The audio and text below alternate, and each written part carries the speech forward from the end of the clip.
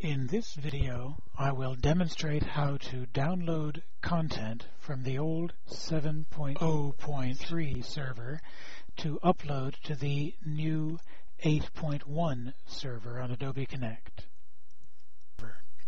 So here we are on the old 7.0.3 server available at breezemeeting.asu.edu in my own office hours room. And we see we've got a couple of different layouts available, and perhaps I will want to recreate this on the other server,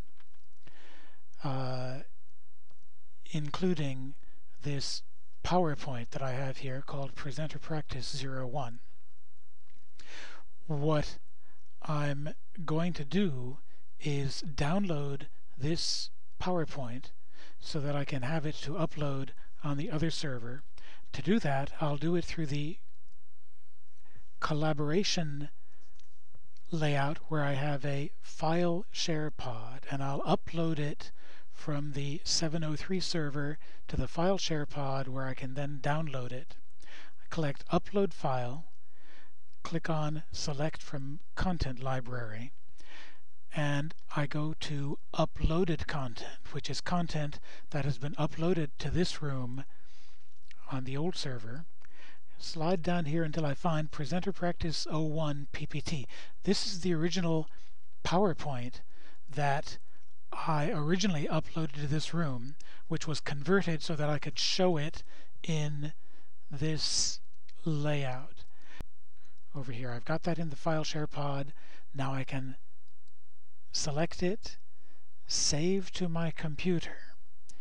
This means I can download this PowerPoint to my local computer here.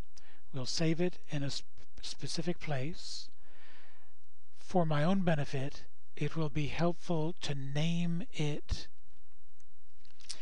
Presenter Practice 01.ppt and save it in a specific place, like my downloads area. So this PowerPoint will be saved locally. I'll have it that I can upload to the other server. I can close that. And now that I'm here, I'll go to the new server, which is at https://connect.asu.edu, and I'll log in with my account, just my ASU Write ID and the password I've already set up. I'll enter. On the new server, it starts out on my home page, and I'm ready to create a new meeting. Click on Meeting. I'll create the new room with the title that'll appear in the title bar, Sparky's Office Hours, and I'll create the custom URL Sparky, presuming nobody else has used that one yet. And I do not need to specify anything here. Don't worry about the time and date.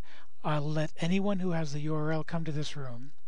I won't create a special passcode, though I could, that I could change whenever I wanted to control who has access to this room.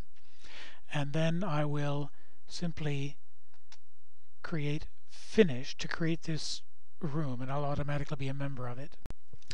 Now that I have created the room, by default, I am already a host in the room, and that's by default.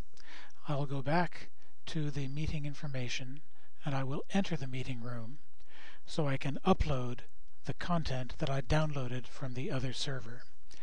What I'll do when this room opens up, we'll see it's in the default layout, which consists of the share pod over here on the left. A video pod now is by default in the main window on the right hand side, attendees, chat window, and the layouts are available on the right hand side. Also, this is where I can turn on my microphone in the room, turn on my webcam, or change my status if I wanted to. But I'm ready to upload this content, find this PowerPoint. So in the SharePod drop-down menu, I select Share Document, browse my computer. I have to go to Computer, see Users, Plafford, Downloads, and here I've got this Presenter Practice 01 PPT, which is the one I just downloaded through the file share pod. I'll open that, and now that's uploading and converting, and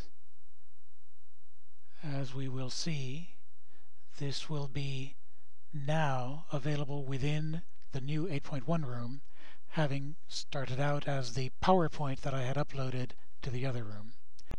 If I need to recreate complex layouts from the old room in the new room, I can simply bring up two windows side by side with the old room and recreate those pods in the new session.